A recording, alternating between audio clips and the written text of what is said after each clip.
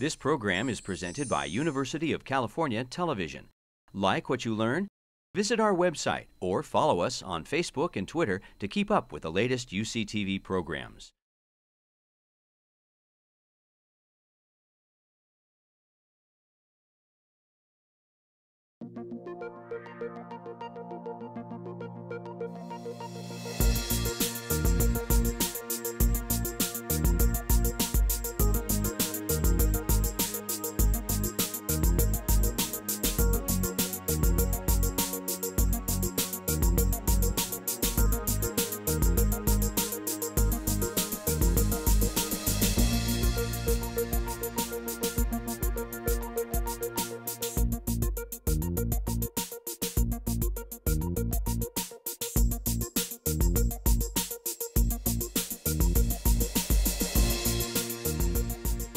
Good evening, everybody.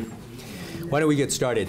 My name is Sean Lin. I direct the glaucoma service here at UCSF. There's our Correct Vision Center just down the hill over there.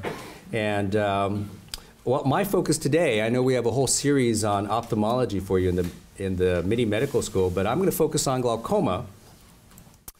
But I'll give you a kind of a bird's eye view of eye diseases. This is important for all of us, even if you're somebody who doesn't have eye disease.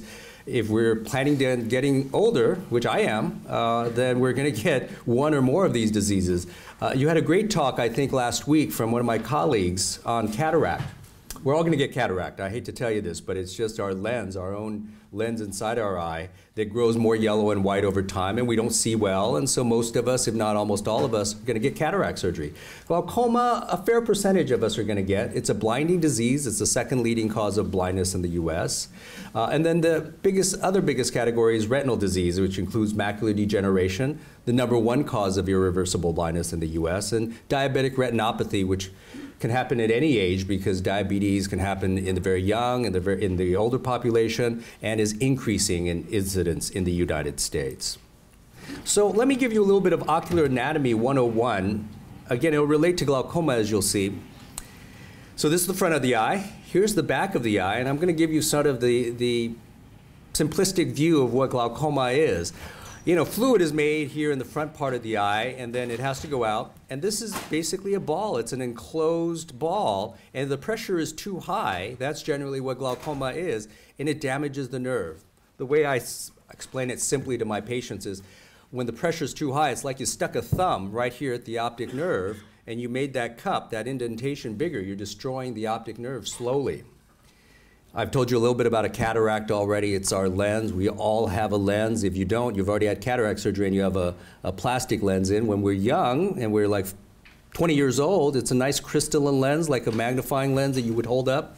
But unfortunately, as we get older, it turns more and more yellow or more white, and it's harder for us to see through that. So chances are, we're all going to have, most of us are going to need cataract surgery. This is somebody who's dilated. You can see this is an extreme cataract. Imagine that's a window and you're trying to look through it. You can't see very well, so the patient can't see very well out. And what cataracts do is they generally decrease your vision over time. So everything sort of gets blurry. And the #1 cause of vision getting blurry for us older folks is that, you know, you're developing a cataract. What are ways to help prevent it? Well, probably one of the best ways is to wear sunglasses. It's been well established in animal models, human models as well, that ultraviolet radiation damage to your lens over time will cause cataracts. So people, for example, in India, who are 90% usually out working out in the fields, they have very high rates of cataracts, and they also have very severe cataracts when they do develop it.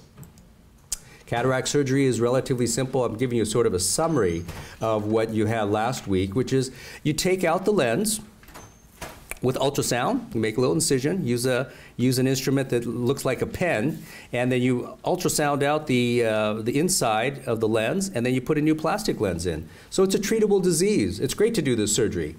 I will tell you a little bit of a sideline here that's related to my ultimate talk, which is that in most people who have cataract surgery, the pressure goes down, sometimes substantially. And it's often used as a sort of a mini glaucoma surgery.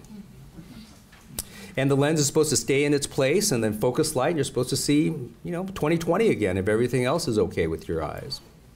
Again, back to Ocular Anatomy 101, just as the introduction of glaucoma, is that The fluid is made here at the ciliary body, which is behind the iris. It goes in front of the pupil and then goes out through this area we call the angle. I'll tell you more about it, and we'll see a little magnification of it. But just wanted to remind you, that's where the plumbing of the eye is. That's where the going in and going out for the fluid is.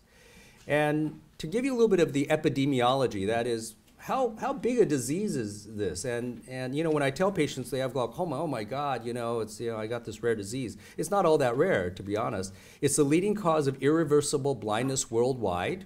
And when I say irreversible blindness, what I'm saying is that, you know, if you take out cataract. So the #1 cause of blindness in the world is cataract, but it's treatable. Unfortunately, with glaucoma, when it causes you to go blind, you can't reverse the disease. So it's better to catch it early, right? Rather than wait till you have atrophy of your optic nerve and you can't see well. I can't bring that back. I can only help to prevent that from getting worse or hopefully prevent the disease completely.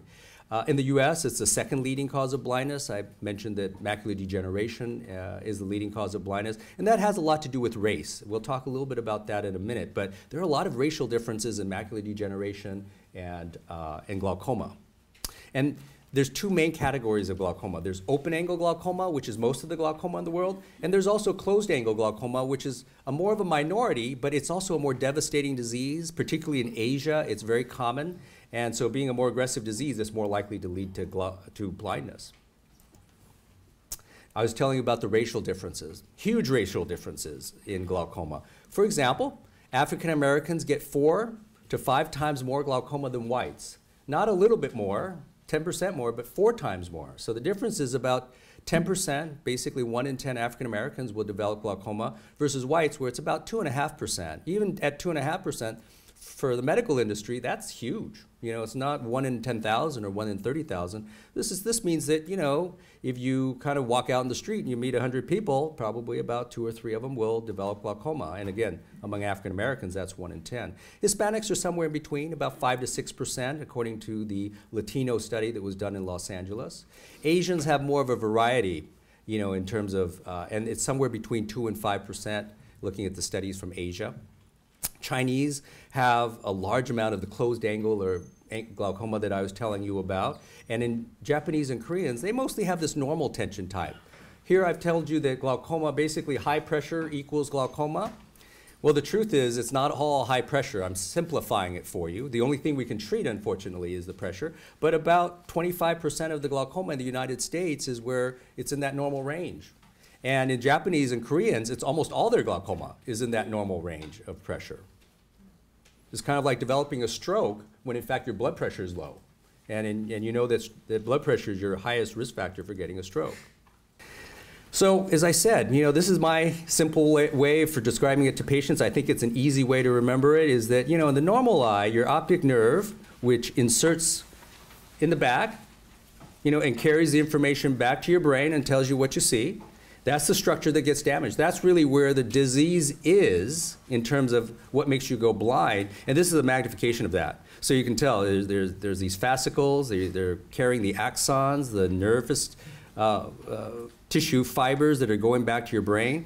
And what happens in glaucoma is that pressure, again, it's like sticking a thumb right into your optic nerve here, and it gets cupped. So you'll hear your doctors talking about, well, your cup to disc ratio, this, the whole disc is the whole round circle itself. And most of us have a little bit of a cup, a little indentation where the blood vessels go through. But again, glaucoma is like sticking a thumb right into that optic nerve and creating this indentation and loss of tissue. And so we talk about it in terms of describing the optic nerve in terms of cut-to-disc ratio. Glaucoma is a little bit sneakier. Remember that picture where I said that in cataracts, as we start getting cataracts, everything kind of gets fuzzy. And when light gets shown in your eye, you get glare. And so your vision just gets poor in general. And you realize, I got to go and see somebody because I don't see as well, or my glasses aren't working as well. Well, glaucoma is a sneaky disease. It damages vision in the majority of cases in your periphery. And what that means is, okay, and maybe some of you or most of you have done a visual field test, and we have you sit in front of this big bowl, right? And you hit a button every time the light flashes inside there. It steals your vision out here, and it kind of creeps, and it can start somewhere else.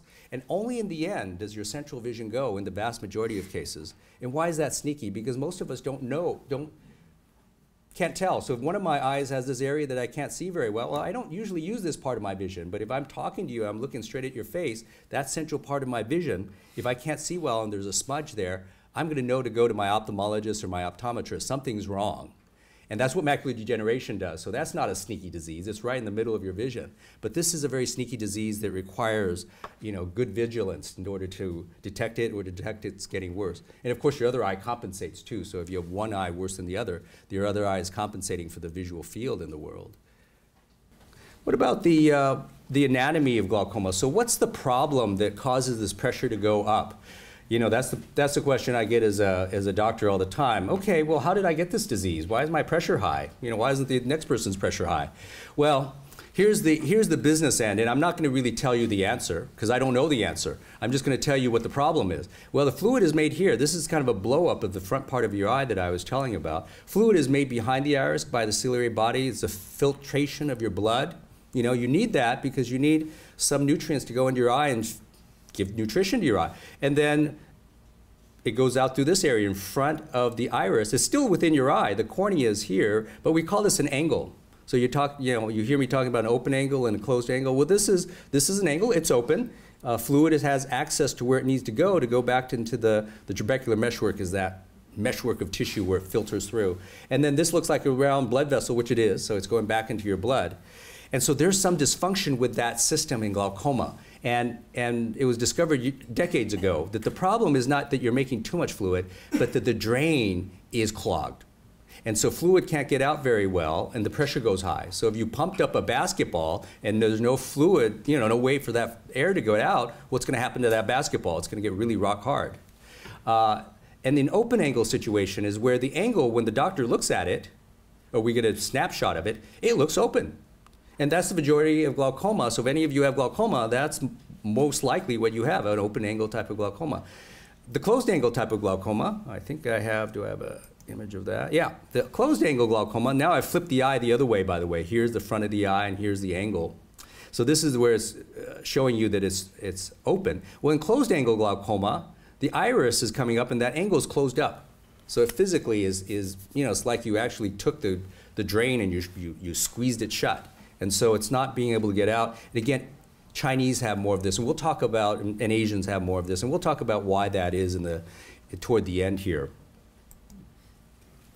And I want to show you a little video about how dynamic this process is. This is actually an ultrasound, a live sort of, ultrasound of what's going on. You can tell this angle is closed up when I turn off the lights, and when I turn on the lights, it opens up. So it's a very dynamic process. Doctors, myself included, are supposed to know that you're supposed to look for this, and you're supposed to do it under dark conditions to see when most maximally it could close up and to detect this type of glaucoma.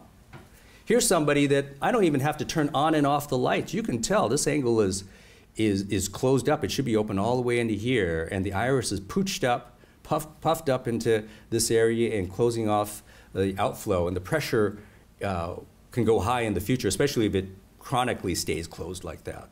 And what the treatment for this is, by the way, and maybe some of you have had this, is what we call a laser iridotomy. You go in there and we do a laser, make a little laser hole in your peripheral iris, and all of that iris that gets pooched up, well, that fluid can go through. It's like a little bypass, and then everything falls back. And this is that same patient. Now you can tell the iris is fallen back into a straight line, and I'm actually doing ultrasound right in that area that I made a laser hole. So you see the opening, communication between the back part of the iris and the front of the iris, and the angle's opened up. So in fact, this is a preventative procedure, kind of like a preventative treatment for open angle glaucoma by making your pressure go down before you actually get glaucoma. So this would be one of the ways to help prevent closed angle glaucoma worldwide, is a simple laser procedure. So how do we diagnose glaucoma? I've told you a lot of the elements already, but what are some of the actual tests that when you actually walk into an ophthalmologist's office that you're going to get? Well, I told you it's a pressure problem in the beginning. That's what we're going to check. For those of you who've been to an optometrist, that check is often an air puff test. There's nothing wrong with that. It's just not very accurate. So if you go to an ophthalmologist's office, the difference being an ophthalmologist is MD and treating your disease and wants to know precisely what your pressure is and how you're doing in terms of the medical treatment. We usually use a test I'll show you in a minute, but the air puff test is basically a good screening test without actually having to touch your eye. Then we also look at your optic nerve. We get the visual field test to see if you've lost any peripheral vision. And the gonioscopy test is looking at the angle, and I'll tell you a little bit about that in a minute. So the eye pressure test that ophthalmologists like, this is the gold standard. You put your head up to the slit lamp, and then an actual probe comes to your eye. It's completely mechanical, developed by Hans Goldmann in Switzerland decades ago. After a drop is put in your eye, this probe actually touches your eye and counterbalances the pressure in your eye. So if you have a rock-hard eye, the doctor has to dial in a little bit more pressure to counterbalance that pressure in your eye and reads it mechanically.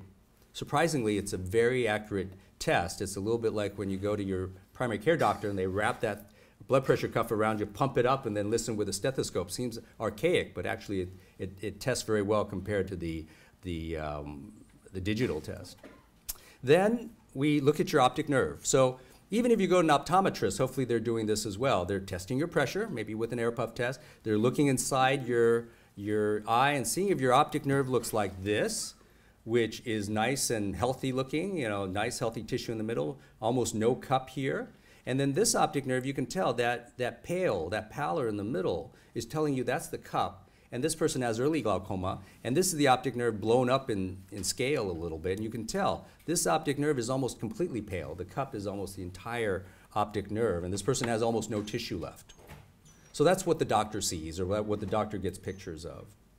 And then the visual field test, again, normal result. This is an automated one, so you see all these little dots representing that's where it tested you, and you were supposed to hit a button, even if even if it was a very faint light. That tells us that you actually saw that area to the extent that the machine says is normal for your age category.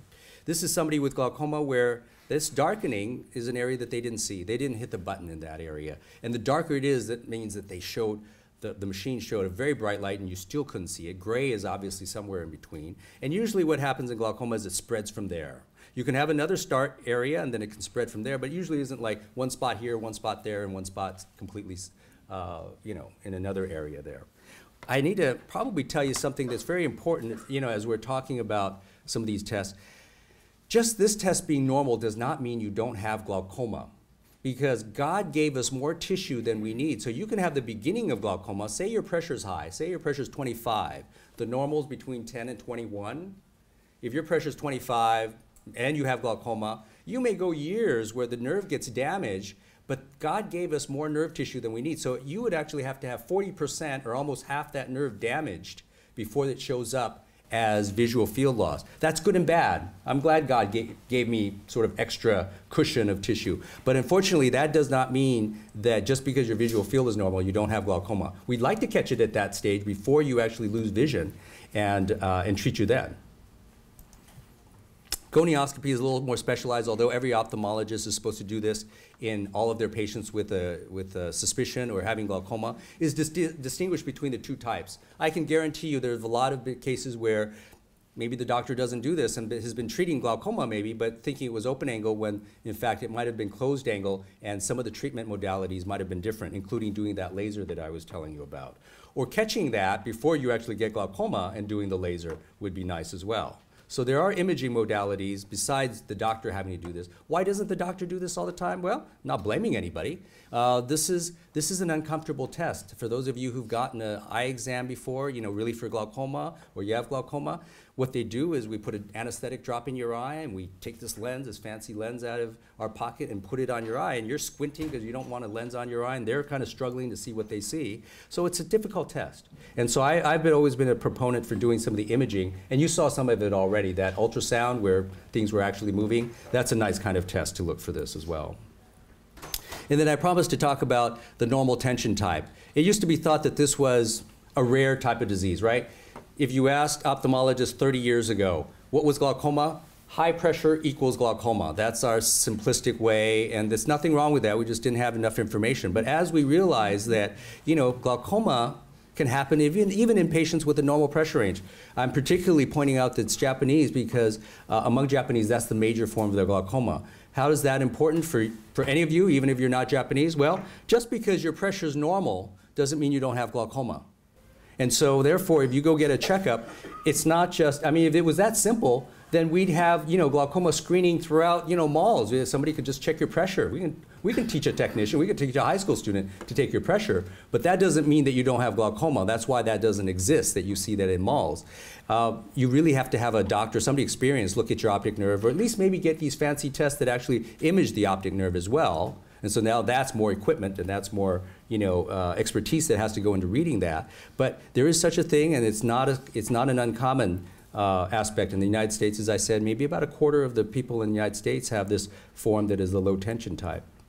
Let's talk a little bit about the treatments for glaucoma. So I told you that, in the beginning, you can simplify it as high pressure causes glaucoma or causes, damage to your optic nerve and possibly blindness later on. And even in normal tension glaucoma, it's still about the pressure, because a study has shown, the collaborative normal tension glaucoma study, a big study that randomized people to, if you had normal tension glaucoma, you would either go into the category that didn't get treated, or you would go into the category that got treated, because back 30 years ago when this study was conducted, we didn't even know in those kind of cases whether treatment was useful or not, right? The pressure was normal in the beginning. Well, the bottom line of that study was, yes, it was beneficial to actually treat normal tension glaucoma. You would rather have been in that category that got treated than in the category that didn't get treated, in which those people got worse at a faster rate.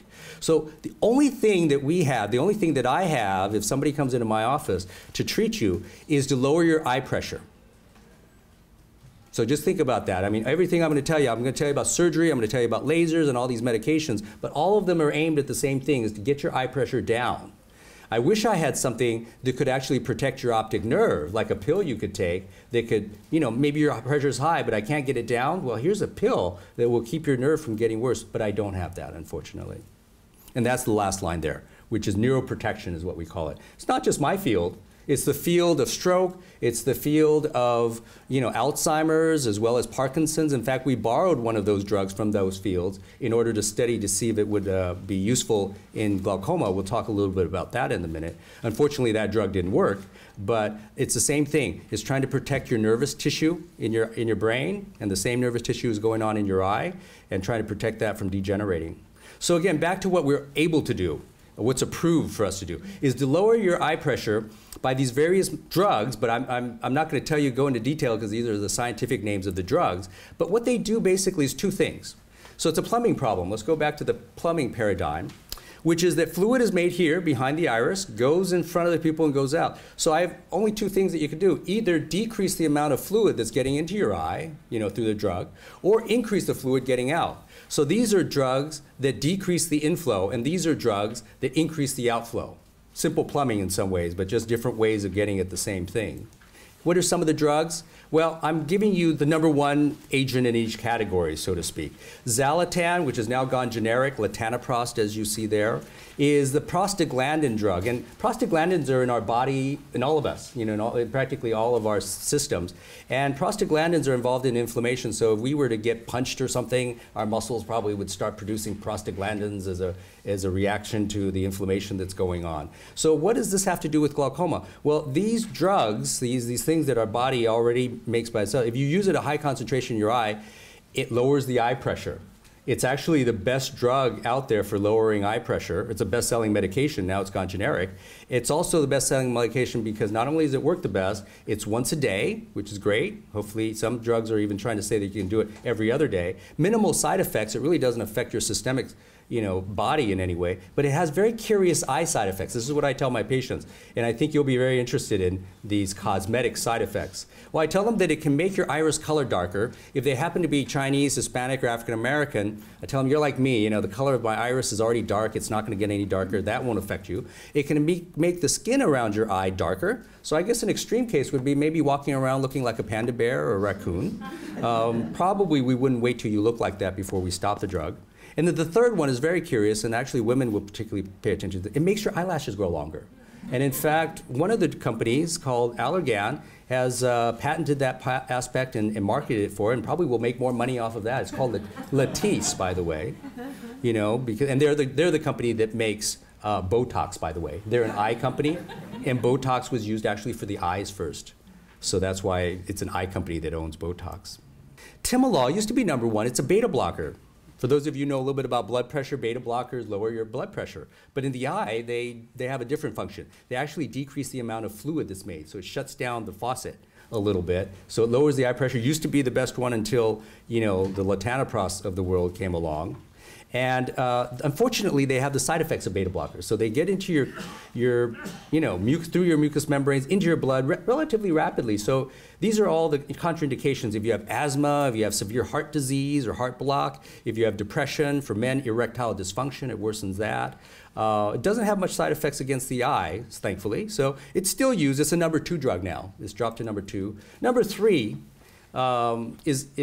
this is the company name for it, alpha-gan or brimonidine, purple top.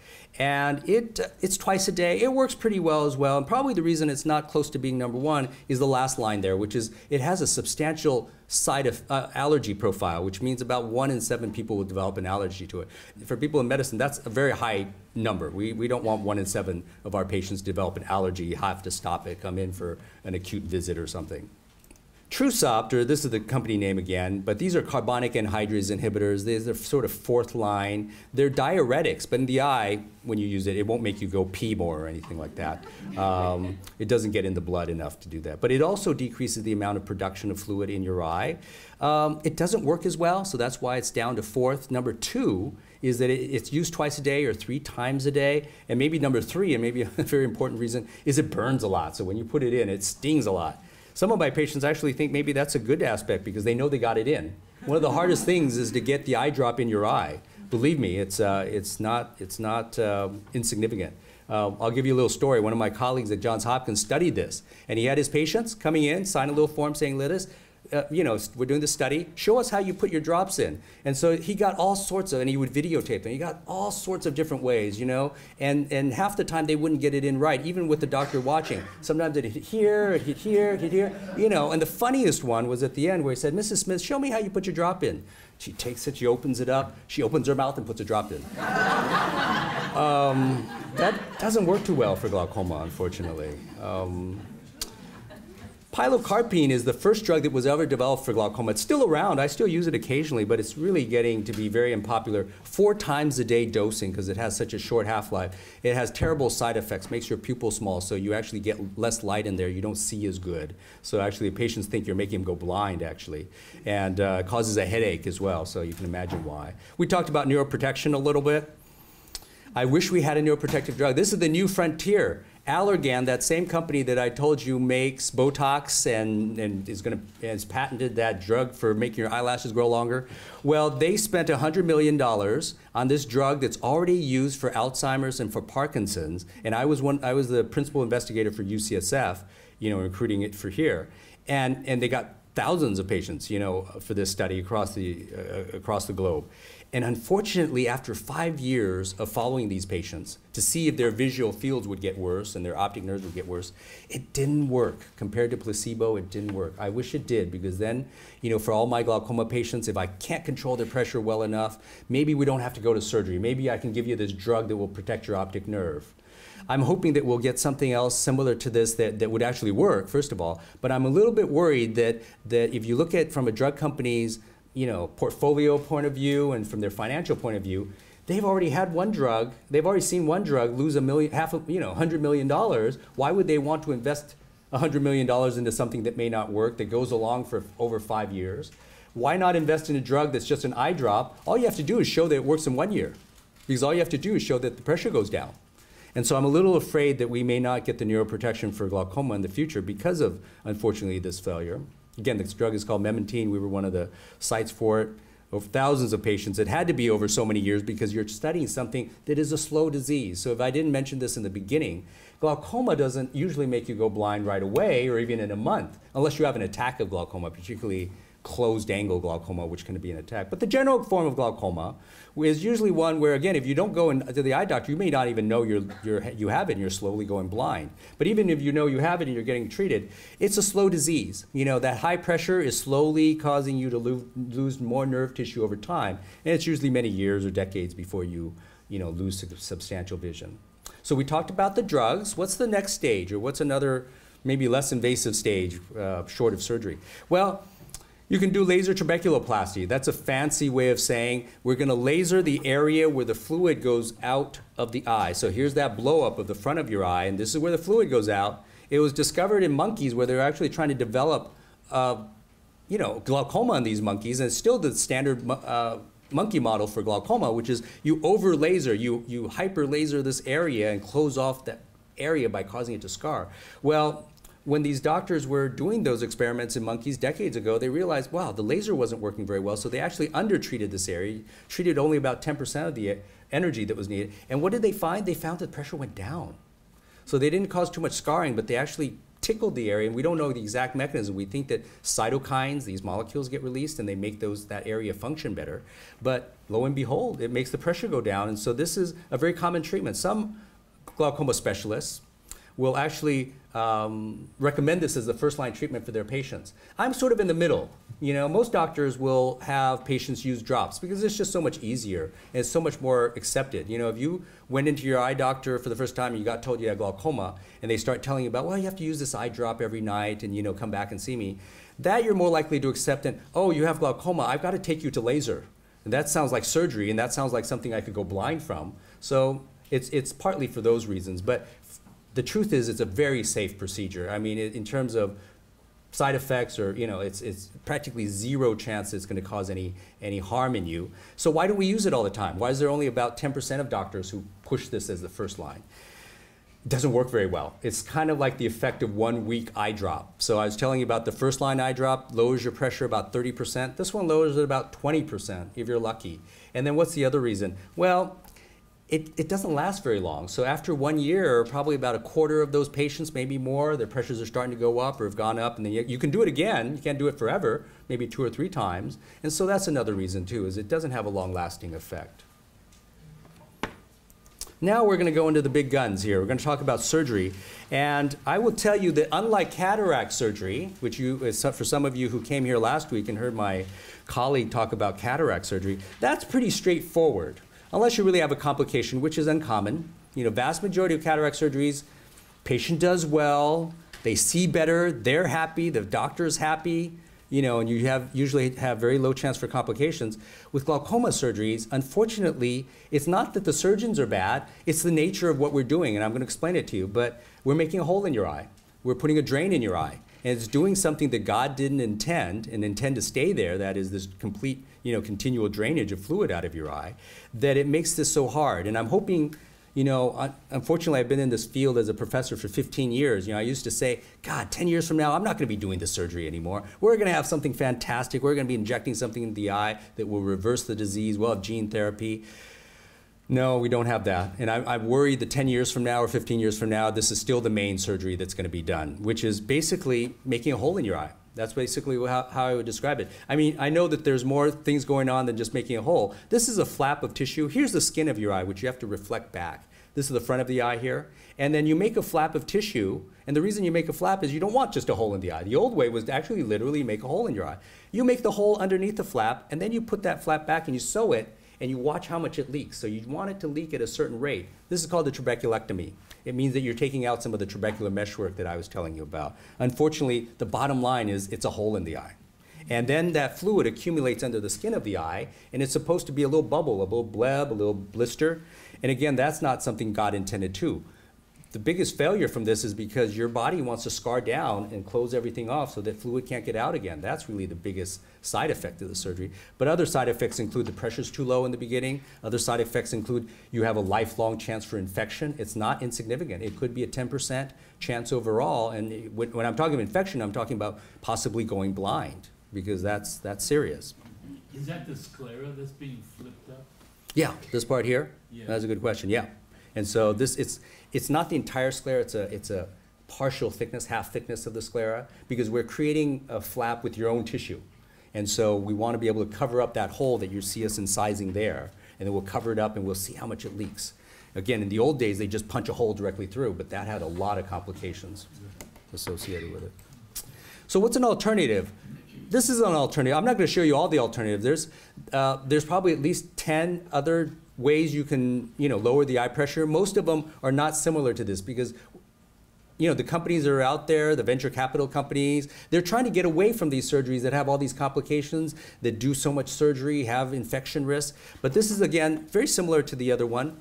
where you put a tube in the eye. Again, a plumber, right? As some of my colleagues say, we're just glorified plumbers or overpaid plumbers because we're just we're making a hole or we're putting a drain in your eye so that the fluid, so here's the drain inside, it would go out here, here's a piece of plastic that is sitting on top of your eye. And why is it there? Because when the fluid comes out, if you didn't have that plastic, well, all that tissue would just scar down and you wouldn't be able to drain anything. So the plastic acts as a spacer, and then you put the skin over that, and it will act as a space for all that fluid to go to and then hopefully get absorbed by the blood vessels. The Ahmed tube is just one of the more common tubes that are used. Now I'm going to spend probably the last 20 minutes of at least my session before we have questions, talking a little bit about my research. Again, it will relate to many of you, and it's back to that idea of the diversity of glaucoma among these different races. And since we're in San Francisco and 40% of the city practically is Asians, I have a lot of access to different Asian groups and studying this. And also I'll give you some of the data from overseas in Asia. But there's quite a range of glaucoma, and quite a range of the glaucoma in Asians. So of course my population are Asian Americans. We'll talk about the mechanisms for angle closure. And these are the Asian groups that I've studied thus far. Of course, we have plenty of Chinese Americans in the city. We have a fair number of Japanese Americans, a large number of Filipinos. And actually, I had to go to San Jose with one of my colleagues to study her Vietnamese American population there and see what kind of glaucoma that they get. One of my colleagues and who trained at UCSF, Dr. Shu Kwok, is out in Chinatown. I think he was the first ophthalmologist out there. He was very interested in this topic already. So, we had a lot of data just by looking through his charts. And so he picked out all the people who were glaucoma in his practice or who were suspects for glaucoma. And what we found was that over half of them were narrow or closed by gonioscopy. Gonio means that test that we did to look at the angle. And in fact, if you were 60 and older and had glaucoma, almost most of them were this narrow or closed angle types. And it happens in older age. If you're greater hyperopia means you have a shorter eye. I have a long eye, by the way. You see my thick glasses, so I've got this really long eye that I have to compensate with these type of lenses. That means you're very nearsighted, right? So I have the opposite of this. But if you had the opposite of me with a short eye, you have more risk for it. And females are more at risk for this type of glaucoma. It's the difference is 2 to 1. So women have a twofold risk of developing this narrow angle glaucoma. Why is that? Women in general have smaller eyes. That's the basic reason. And so if you look at the white bars, the group that had very narrow angles, as you see with that 60-year-old, 60, and above jump, wow, that percentage that was the narrow angles jumps up quite a bit. And the reason is, I'll show you some of the reasons toward the end. But as we age, basically the lens gets bigger, that cataract gets bigger, and it pushes that iris up more forward, and you're getting more angle closure. We've done this study. It's a very interesting study, I think, where we looked at Chinese Americans. And of course, I have Caucasians in my practice, so we studied them. And then I got together with 2 colleagues in China, over in Beijing, which represents northern Chinese, and then in southern China in Guangzhou, or what is commonly known as Canton. So we had southern and northern Chinese, we had Chinese Americans, and we were wanting to know why Chinese have such a great disparity, because there's such a difference between them and whites in terms of their type of glaucoma. And so we wanted to see if there was regional differences too. I know Chinese all look alike, but there are differences, or all Asians look alike, right? But there might be differences. Well, unfortunately what we found, or not unfortunately, but what we found was actually that the eye structure was similar among all the different Chinese groups, among the Chinese Americans, northern Chinese, southern Chinese. They were all similar in terms of structure. So we ended up lumping all of their data together and comparing to the whites, and there was quite a bit of difference.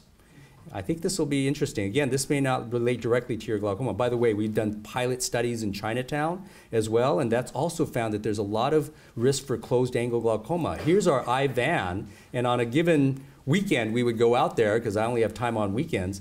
And so there's me in the middle, and we had fellows and residents, all the way from high school students who were volunteering, technicians, people, they were volunteering to do this on a weekend. And the patients would come to our eye van for eye exams, as we would use their community centers as well. And I'll tell you some of the results of our comparative studies in a little bit. Japanese Americans, we've studied them as well. And this is one of my fellows who accumulated all the data from my colleagues, Dr. Hirabayashi and Dr. Tanaka. Maybe some of you are patients of these two friends of mine. And they're both ophthalmologists in the city, and they both are Japanese, obviously, so they have a preponderance of Japanese patients who go to them. So we borrowed their patients. And that big bar, or that big piece of the pie here, is these are the number of people who, or the percentage of people who had normal tension glaucoma. So you can tell if you're Japanese, if I check your pressure, it's almost meaningless, right? Even if you have a normal pressure, it doesn't mean you don't have glaucoma. The majority of glaucoma in Japanese is normal tension. But the truth is, it also applies to all of you in this room. Even if you're white, about 25% of your glaucoma is normal tension glaucoma. That goes back to the idea that just testing the pressure is not a good enough test for glaucoma. How about Filipino Americans? There were no studies before we published some studies. This has already been published, and so we have 2 or 3 papers. But nobody's really studied Filipinos. And of course, in the Bay Area, in areas such as, Daly City has about 40% Filipino. And then I have a colleague who's in Vallejo. Actually, this guy's in Vallejo, my colleague, my former resident who used to train here. And we borrowed his patients. We asked him to do all these certain tests in his subjects who were Filipino. And we found that about 31%, this is in one eye, and this is the group 55 and older, about a third of the patients had narrow angles or almost closed angles. So that, just to generally, if 100 patients came to him, about a third of them looked like they could be at risk for this type of angle closure glaucoma. Very similar to Chinese, a lot of this, type of angle closure glaucoma. And we also borrowed patients from one of my former residents who's in Daly City. Again, almost half his patients are Filipino. And if you look at the black bars here, you can tell with increasing age, basically, you had a trend towards higher risk for looking like a proportion of patients who had narrow angles. This is just, your risk goes up over time for having that. Then we did a study where we combined all of their patients with glaucoma. This person's now done with his training. He trained at Stanford, but was a medical student with me. He is Filipino American, so he was very interested in this study. And we borrowed my patients from those 2 doctors we talked about, and we also compared it to whites. We needed some sort of reference group. And we had over 1,000 patients in each group. We actually didn't even take all the patients. We randomly chose them so that we didn't have to go through all 10,000 patients or something. And then we found a higher rate overall of glaucoma among Filipinos than, say, whites, which doesn't surprise you, right? This is not, by the way, a population study, so these percentages don't mean the whole population has it, but just within that clinic, within those clinics. And the proportion that was angle closure glaucoma was higher. It's almost 0% in whites. That's what we found. And other studies have confirmed that too. It's very uncommon among whites to have closed angle glaucoma. It's not impossible, but it's just very uncommon. And in Filipinos, it was about 8% of their glaucoma. You could say, well, that seems pretty significant. We were actually a little disappointed. We thought maybe it would be close to Chinese. It'd be like almost half of their glaucoma was angle closure. It was actually only a relatively small percent. But what we found that was new and that was interesting is that the proportion of glaucoma that was normal tension type, that I told you is very common among Japanese, it was about half of the glaucoma in Filipinos. And in Caucasians, it was 27%. That makes sense to you, right? I've been telling you all along that even in whites, about 1 in 4 cases of glaucoma are ones where the pressure is normal to start off with. And so that's what we've confirmed. Vietnamese Americans, this is my colleague over in San Jose, and I think San Jose has the largest Vietnamese population outside of Vietnam, is what I've heard quoted. And so she's Vietnamese, by the way, and she's glaucoma trained, so she does all the right tests in glaucoma, and we looked at her patients with glaucoma, and out of those, about half of them had the primary open angle glaucoma, the standard one where the angle is open. I'm going to read off these. Primary angle closure glaucoma is that type that I'm telling you is the closed angle glaucoma. And combined, I really lumped that together with the closed angle glaucoma, because that means you have some aspects of the open and closed. And that's added up, that's about 40%. That's similar to Chinese. Almost half of the glaucoma is this type where it's the closed angle type. And so Vietnamese are probably closer in terms of eye structure, at least, or risk for glaucoma, as Chinese are. In Thailand, so what about the Thai? I'm going to kind of summarize this. Among their cases of open angle glaucoma, most of it was the normal tension type. So that seems to be a theme among a lot of Asian groups, that normal tension glaucoma is not uncommon. How about in the Malaysian population from Singapore? Well, 85% of their open angle glaucoma was normal tension type. So again, in Asia, it's very different. A lot of closed angle glaucoma, a lot of normal tension glaucoma. So, kind of as a summary for all of that, again, applying to all of you really at this point, because we're talking about whites, the closed angle glaucoma as a percentage of all the glaucoma among whites is very small. That's what population studies have shown. Whereas among Chinese, it's about a third of the glaucoma. And in fact, it's such a devastating form of glaucoma that about 90% of the bilateral blindness, that means both eyes are blind, people are walking around blind, it's 90% of those cases. That's how devastating this is. I mean, even though it's not the most common form of glaucoma, it leads to blindness so much faster that, that it counts for 90% of it in China. I'm going to end with sort of my last 10 minutes here, talking about, again, some of my research that I hope you'll find interesting as to explaining why Chinese seem to have this preponderance for closed-angle glaucoma. And so remember that study where I said where we studied Chinese here, Chinese Americans, we studied whites as well, and we studied the Chinese in China. Well, we put all the Chinese together because their eye structure parameters were about the same. And we studied these things, which you don't have to try to understand. I'm going to show you pictures of what they mean. But these are parameters for the eye, you know, for the anterior segment or the front part of the eye. We had a total of about 500 patients, Chinese Americans, white Americans, Northern and Southern Chinese. And again, I think the pictures will tell 1,000 words. So this is the front part of the eye. Remember that this is an actual scan of somebody's eye. And this is where the fluid goes out. This is the angle. Well, in Chinese, this depth, if you kind of adjust for everything else, age and how long the eye is and everything, Chinese have a shorter anterior chamber depth. That space in the front for the fluid to flow around is smaller. The anterior chamber width, this you know, distance from here to one side of the eye to the other is smaller. So in Chinese, they have a smaller, more crowded anterior segment. That kind of makes sense as to why, you know, fluid might not be able to get out. If you look at just the area, if you measure this white area here, the machine does it automatically for you, by the way, the software. That's smaller in Chinese. If you look at the iris thickness, so this is a schematic of the angle here, is that iris that I was telling you about in Chinese is thicker. People who are pigmented, of course all Chinese have pigmented irises, is that it's thicker.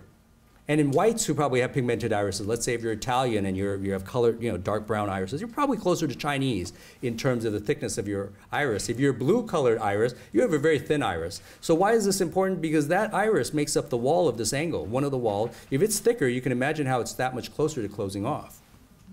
So in Chinese it's thicker. And the change from going from, you know, light to dark, when you go to the dark and the iris kind of crowds up into the angle, that's when angle closure happens.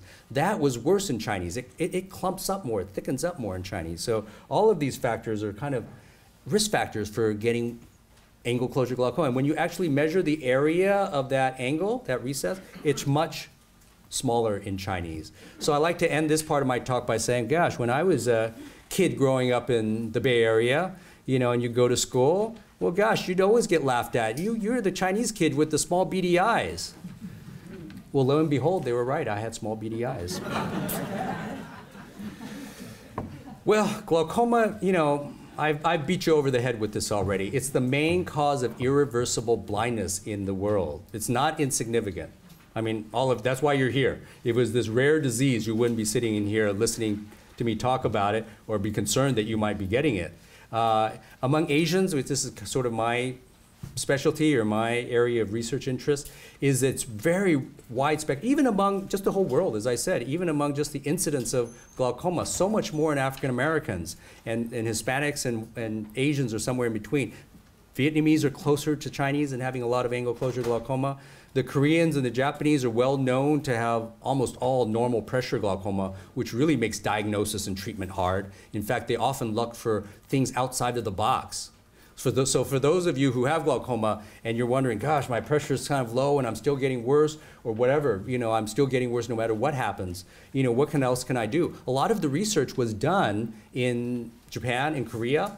They've looked at using systemic beta blockers or systemic calcium channel blockers as a way to maybe protect the nerve. The Koreans recently have put out a study looking at ginkgo biloba. Well, what does that have to do with glaucoma? Well, ginkgo biloba, right, it's supposed to help your brain blood flow. So they're thinking of the more blood flow to your optic nerves, helping preserve that. So they have a study that seems to suggest it's helpful in that case. I'm not recommending that all of you go take ginkgo biloba, but I'm just saying that's how severe it is in these countries where the pressure is not necessarily the problem, but that's the only thing we can treat. So they're thinking outside the box about what other things might be able to help stave off this disease. In Filipinos, it's such a mixture. They have some angle closure glaucoma. They have a lot of normal tension glaucoma. But, you know, the bottom line is, of course, you know, if you're over a certain age and if you're a certain ethnicity too, you should get checked out for glaucoma. Thanks a lot, guys.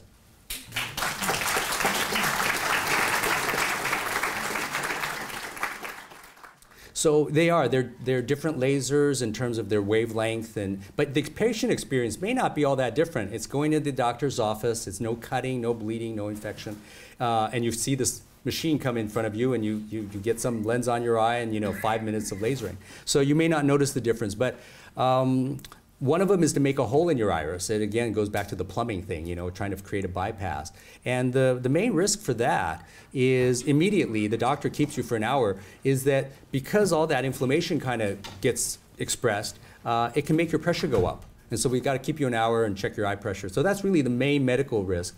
The one that is more long-term that patients could get is that we create a little tiny microscopic hole, but we will get maybe like 2% of patients come back and say, oh, sometimes I see a flash of light, I get scared. I don't know if I'm going blind or I'm getting a retinal detachment. And then when we examine their eye, the only thing is that the light, especially when they look up and exposes that hole and light goes through there, is when they see that. So I don't know if that's a complication. It doesn't make them go blind. It's just something that scares them a little bit. The other one, where I told you was a very safe procedure for the open angle type of glaucoma, it's also medically, number one sort of risk factor is that immediately after the laser, the inflammation can make the pressure go up in about 10–15% of people. So we keep you for an hour and make sure everything's okay. And if everything is okay, it's practically side effect free. Go ahead. If you're nearsighted, is that less of a risk for glaucoma? No, actually, I didn't put it in here. Maybe I should have put that in here. I'm nearsighted, as I told you during the talk. I have these thick glasses, Coke bottle glasses, and actually, it takes away, I was kind of telling you, it takes away the risk of having this closed angle glaucoma. So for me personally, I have practically zero chance of getting the closed angle glaucoma because my eyeball's so long, all that space for the fluid to get out. But no, it causes a different problem, is that when you're so nearsighted, your eyeball's so long, it actually has damaged your optic nerve in a lot of patients. And those people are either suspects for glaucoma, or a lot of them really will get glaucoma. So I'm starting to see a lot of those patients, especially among the Asian population, is that, it's so common, it's almost an epidemic of nearsightedness in the young Asian population. And it's a higher risk factor. We published on that. So, we've already published on that among people who as you get more nearsighted, and there's gradation. So I'm in the high category, unfortunately. And I'll reveal something very personal. When you do the scans of my nerves, like many of you probably have had, that easy test where they give you, again, three-dimensional scan of your optic nerve, I'm outside normal limits. What does that mean? They suspect glaucoma in me because my nerve is so twisted and so unusual looking, it looks glaucoma to us. And a lot of those people do have glaucoma, so it actually increases your risk for glaucoma. I think that's what we're going to see in the future in Asian populations, or at least in these urban populations where kids are supposed to study hard all the time and they get nearsighted. Yeah, go ahead. So will normal eye test, periodic, annual, biannual, by an optometrist detect glaucoma? Well, that depends on the optometrist, to be honest with you. I'm sure that there have been cases where, I'm not criticizing, a lot of optometrists are my friends, but maybe they just aren't looking carefully enough. So it really depends on how well they're trained. And so, I'm sure there have been cases where they've been kind of followed and they just kind of quickly look at you, your eye pressure is normal, so they're really not high suspicion, and you keep going along for years and you really didn't know you had glaucoma. The people who are medically trained to check on this all the time and really know about all the tests, are the ophthalmologists. But there aren't enough ophthalmologists in the world, to be quite honest with you. That's the political ramifications. Yeah, you've had your hand up for a little bit. Pressure. Oh, yes. So yeah, that was the implication that I was saying, is that the only thing we have to treat your glaucoma, whether it's normal pressure or high pressure, is to get your pressure lower. So yes, the answer is that we treat it the same way. We have to get your eye pressure down, so we use eye drops in the beginning. If it's not enough and you're still getting worse, then we have to do surgery. It's much harder in that case in people with normal pressures because you're starting off with the normal pressure.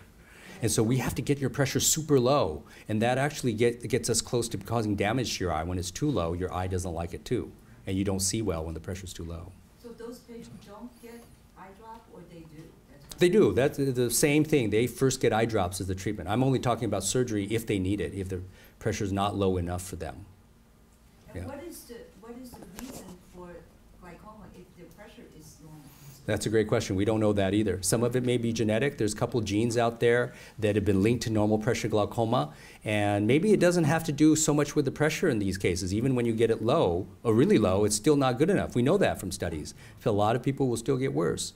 And so probably a lot of that is genetic. Maybe some of it is a little bit racially genetic as well. You know, maybe among the Japanese population, there's a tendency toward getting optic nerve damage even when the pressure is normal. But I guess I'm telling you, we don't know enough about the disease. If we did, or we knew the genetics enough, we'd be getting genetic tests, you know, in people. We could, instead of saying you're just a suspect for glaucoma, we'll follow you, we could send you to the blood bank and, you know, get a test, and we can tell you for sure if you have glaucoma or not. But we don't. We don't understand the disease enough.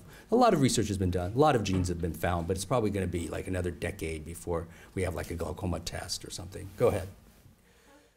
Sure. I mean, there are a lot of medications that cause it, but I'm going to touch on just maybe the one or two that are probably the most important. I mean, particularly steroids, because steroids are used to treat everything, right? I mean, if you have an autoimmune disease or if you have some rash on your skin, you're slapping on some steroid to make that rash go away, or you're taking it by mouth for, I mean, anywhere from rheumatoid arthritis to multiple sclerosis to, you know, all these autoimmune diseases that we don't, but it quiets down the inflammation. But unfortunately, a high percentage of us, you know, even if we don't have glaucoma or family history, will be steroid responders. And so there have been lots of cases, I'm sure, I know, I've seen some, that are ones that steroids were used, or maybe directly in the eye for inflammation in the eye.